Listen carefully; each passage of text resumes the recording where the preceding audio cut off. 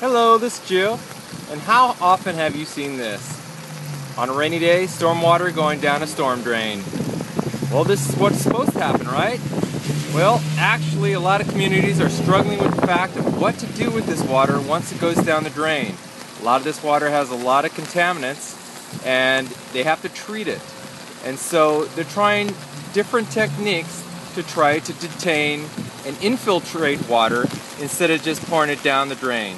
And I'll show you some of those today. So when it comes to stormwater control, you want to do three things. You want to slow down flow into the storm drain system. You want to infiltrate it into the ground so it never enters the storm drain system. And you also want to treat the contaminants in the water. And this particular system right here does all three. This is kind of a combination of detention pond and bioswale. So what a bioswale is that the organics, the plants that's in here, actually help break down some of the contaminants, the oils that are in the water. Also, this particular structure here kind of ponds up the water, so it detains the water and allows it to infiltrate into the ground.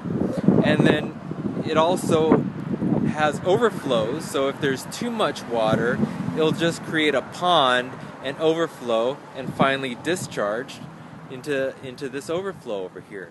But before it does that, it will slow the water down so you don't get these big stormwater peaks that could overwhelm a storm drain system. So this is a good example. So when water goes from the road, it goes into that comes into the system in that little hole, kind of ponds up.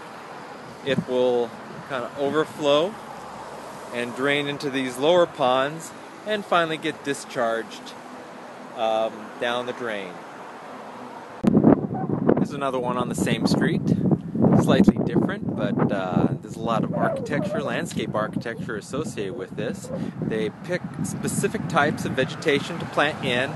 Not only does the organics in the soil help break down the contaminants, but also the vegetation itself helps collect like dust and dirt, and helps the turbidity, reduces the turbidity of the water that comes in. So here, water just comes from the street, from there. It just gets infiltrated on this upper tier and then discharges to lower pond area. And again, it gets discharged at the end there if there's an overflow. But before that, it gets infiltrated and treated.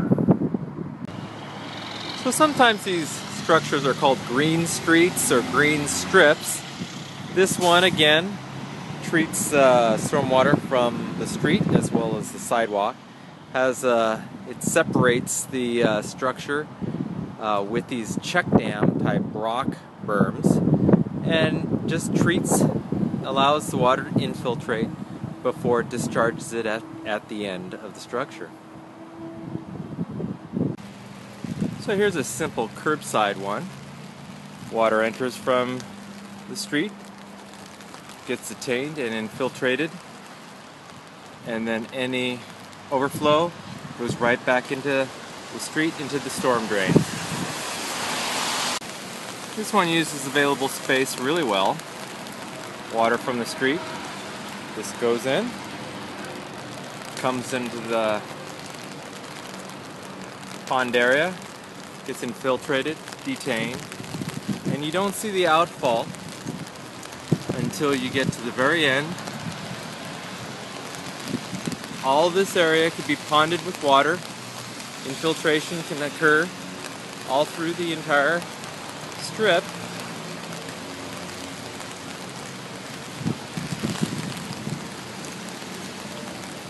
And not until you get to the very end do you see a little bit of a slide gate weir feature here for overflow, and then the outfall. Well, stormwater can come from any place, not just streets. Here's one that's collecting water from a parking lot and also from roof drains. You can see them discharging right there. And this one's divided into a couple of different ponds. This one and then it goes under the little walkway, goes into a second little detention pond area, and then a third, and then finally whatever water remains gets overflowed into the storm drain. Now these structures don't have to be huge. This one's pretty small. Water just comes in, is treated, infiltrated for a bit, and then comes out. And this one is even smaller yet. And this one's just part of a residential street and can be incorporated in almost any strip. And it just does a little bit to reduce the stormwater effect. And so these could really be put anywhere. And this is kind of the intent of this video, is just to show you some of these examples and how stormwater is being treated. I'll see you next time. Bye-bye.